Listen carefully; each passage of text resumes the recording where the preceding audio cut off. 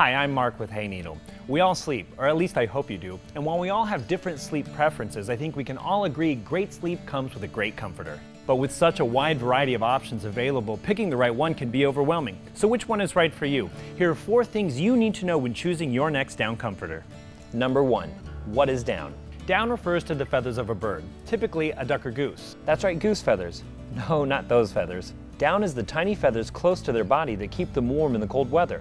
So what works for our feathered friends will definitely work for us. Number 2. Fill power. Fill power is measured by how much fill an ounce of down takes up and is determined by things like climate, size, and age of bird.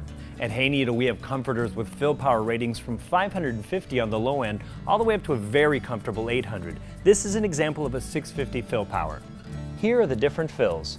Notice how much fluff per ounce this white duck down has versus synthetic down. Which brings us to number 3, insulation. Down acts as an insulator that traps your body heat, keeping you warm in the winter. But it's also very breathable and able to wick moisture and sweat away, keeping you cool in the summer, helping you maintain an even body temperature, and giving you a better night's sleep. Number 4, down versus down alternative. Down alternative is just another term for synthetic, so let's compare.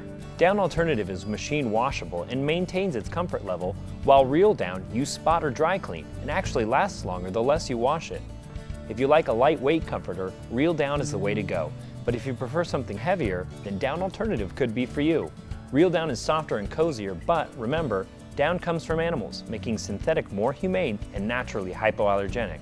Finally, removing the down from birds is costly. Creating synthetic material is not. Therefore, down alternative comforters are often far less expensive, but real down is certainly worth your money. Whatever your needs are, using what you learned here, you'll be able to find the perfect comforter for you. Just make sure you find it at hayneedle.com.